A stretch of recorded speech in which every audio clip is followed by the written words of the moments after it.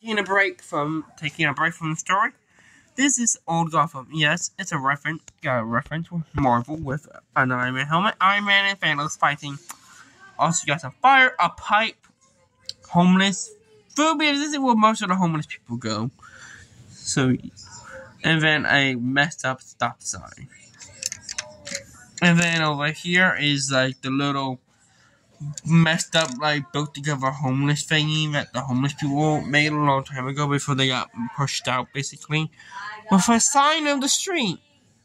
And then this is just the alleyway where I can say Bruce Wayne's parents got murdered. But not really, they didn't get murdered here. They got murdered at the Model Theater, which is not this place. So this is just a random alleyway in Gotham. I say Legoverse still needs to make the Wayne crime scene a Lego set. So yeah. Going back to the story now, after I fixed the set.